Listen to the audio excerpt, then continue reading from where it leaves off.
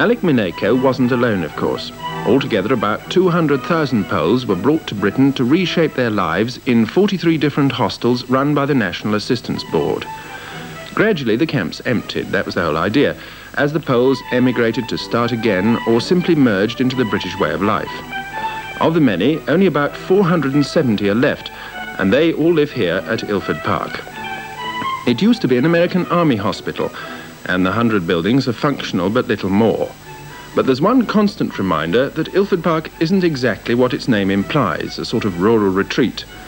The barbed wire fence which surrounds it is ugly enough, but the local businessmen who play golf only a few yards away are the most vivid contrast possible between two completely different ways of life which exist side by side but somehow rarely seem to meet.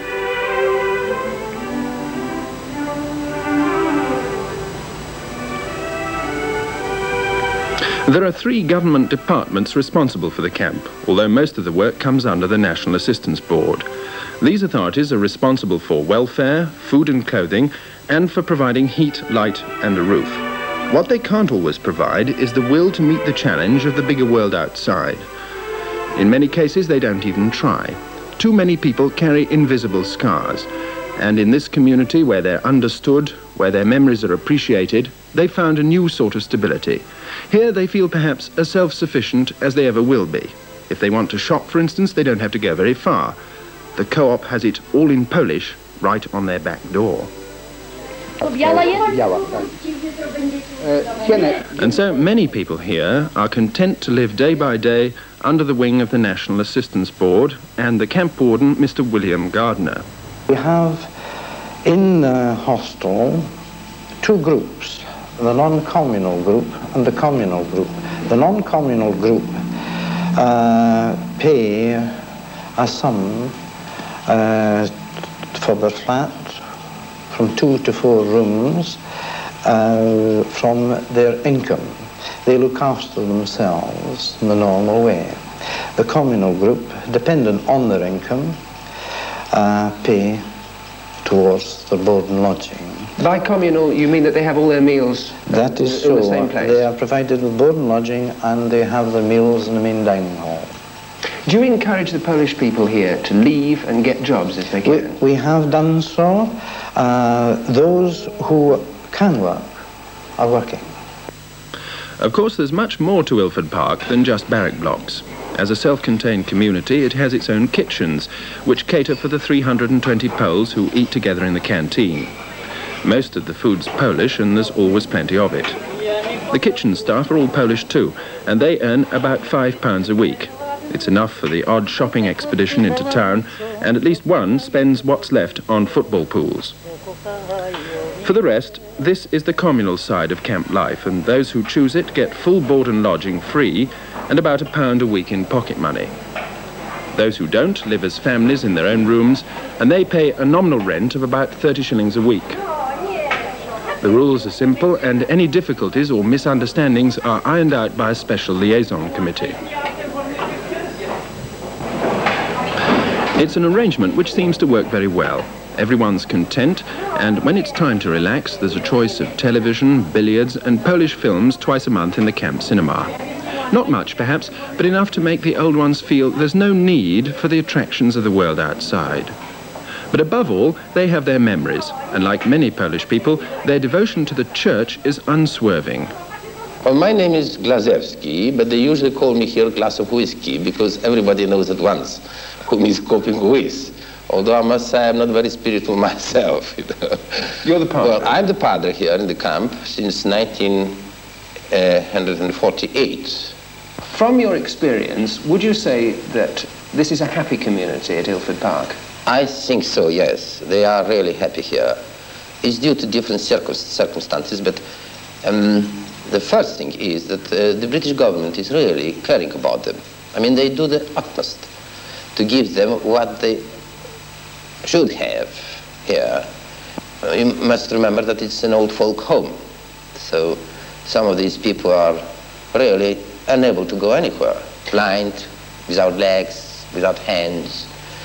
They are all dependents or actually people who served in the British Army during the war, and most of them are war casualties. But why are they so happy? Most of them, and you yourself, have had horrifying experiences. Yes, true. Well, my philosophy is, what the use of being gloomy? Then you make your life much more miserable. So in all my preachings, in all my behavior around here, I'm trying to point out that the only way to make the life more cheery after all that experience they had is to smile to everything. There is a great deal of laughter, of course, and the happiness is infectious. These children may be English on paper, but their spontaneous gaiety has obviously been inherited from somewhere else. As for the teenagers, well, they're just teenagers. Their entertainment is completely universal.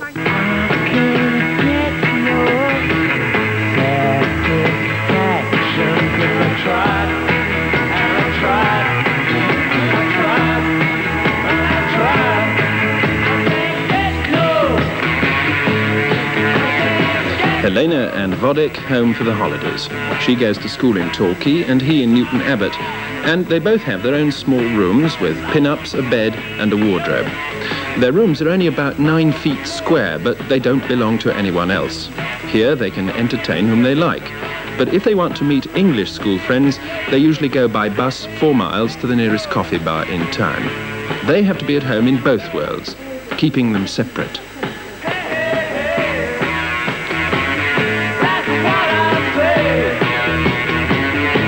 When the Poles first came to South Devon, there were 130 children in the camp.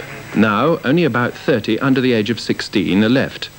They're all bilingual and they speak Polish as fluently as the English they learned almost from birth. They go to local schools, and a stranger would find it very difficult to pick them out from any of the local children. But they have a different future to face. Their parents may be content to stay where they are, but most of the children know that their future lies in Devon and beyond.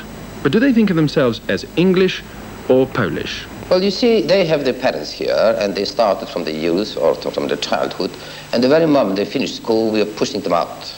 Are they going to be Polish or English? No, English. They are English born, and they will be English. Of course, they know that they are of English or Polish origin, but they are English citizens, you see. If you ask them who they are, they will say, well, I'm a Pole, but I'm a British citizen, and they are loyal to both countries. Does this make difficulties for them in adjusting? Not at all. Not at all. They are really at home here. But is it really as simple as all that? The children are not quite so sure, and living in 2 different worlds seems to have left its mark. Polish. Why? Well, because I've been brought up here, and well, my parents are Polish, so I look upon myself as Polish. But aren't you really going to be English? I hope not. Why not? Well, you're different, and I've been brought up in sort of Polish, you know, environment, like, so I consider myself to be Polish. I go to an English school where there's some Polish children as well, and English, and I think of myself as Polish. I think of myself as being Polish. Why? Well, I'm in amongst Polish people all the time. The only time I see English people is outside the camp, going to town or somewhere, or school.